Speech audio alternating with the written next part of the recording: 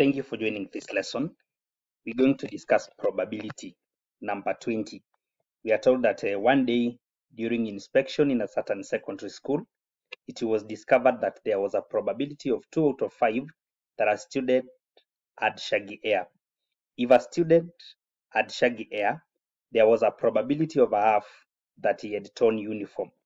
But if he had properly combed hair, there was a probability of a quarter that he had a torn uniform. If a student had torn uniform, there was a probability of 4 out of 5 that he had unpolished shoes. Otherwise, there was a probability of 3 out of 5 that he had polished shoes. Part A, represent this information in a probability tree diagram. So we'll begin by the first information provided. It was discovered that there was a probability of 2 out of 5 that a student had shaggy hair. Therefore, we will start by the two possibilities. Hair can be shaggy or not shaggy. Then we have 2 out of 5. Because these are two mutually exclusive events, then the other event should be 3 out of 5 automatically. Because a student cannot be having both shaggy and combed hair. So the events are mutually exclusive. Their probability should add up to 1. To the next, if a student had shaggy hair, there was a probability of a half that he had torn uniform. So with shaggy hair now, we can have torn uniform or not torn uniform. Torn uniform is a half, and torn uniform is also a half. Then we are told that if he had properly combed hair, there was a probability of a quarter that he had torn uniform. So if hair is not shaggy, then uniform being torn is a quarter. That means untorn uniform is 3 out of 4. And finally, we are being told that if a student had torn uniform, there was a probability of 4 out of 5 that he had unpolished shoes. So with torn uniform, the shoes can be unpolished or polished. And the shoes being unpolished is 4 out of 5. That means being polished is only 1 over 5. Then we go again to torn uniform. We can have unpolished shoes or polished shoes. Unpolished is 4 out of 5, which means polished is 1 out of 5. Then we are told that otherwise there was a probability of 3 out of 4 that he had polished shoes. So otherwise is now when the uniform is untorn, not torn uniform.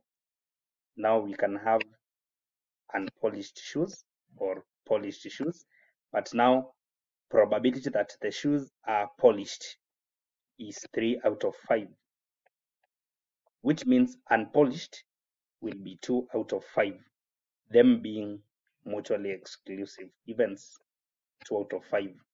The same applies at this point.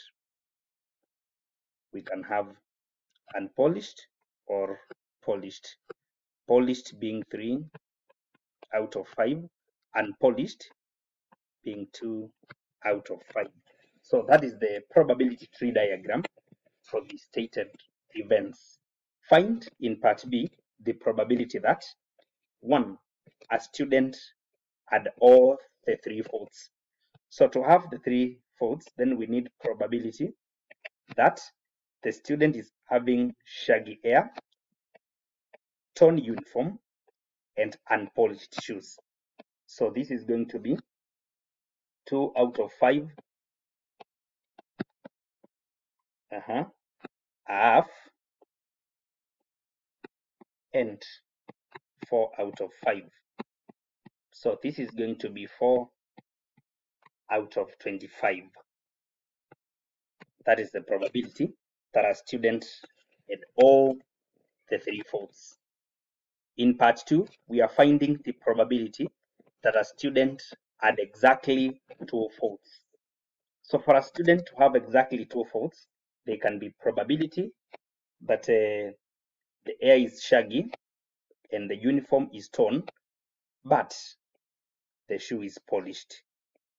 So you have only 2 options, or, which means addition, the probability that the hair is shaggy, the uniform is not torn, and the shoe is unpolished. So we are having shaggy hair, unpolished shoe being the 2 faults, but the uniform not torn. Or finally, we can have the uniform, okay, the hair not shaggy, then the others now, we have torn uniform and polished shoes. So now we are having all those possibilities giving us exactly 2 faults. So this is going to be 2 over 5 half and 1 over 5, or, which means addition, 2 out of 5 half and 2 out of 5, or lastly, we can have 3 out of 5, 1 out of 4, and 4 out of 5. Just following the tree diagram. So as long as you've stated all these possibilities, then you extract the probabilities from the tree diagram. Then this is going to be 1 out of 25 plus 2 out of 25 plus 3 out of 25. This will give us 6 out of 25. So that is the probability that a student had exactly 2 faults. And finally, you're finding the probability that a student had no faults at all. So we're going to probability. The student is not having shaggy hair, the student is not having torn uniform, and the student is having polished shoes. So this is probability that the student had no faults at all.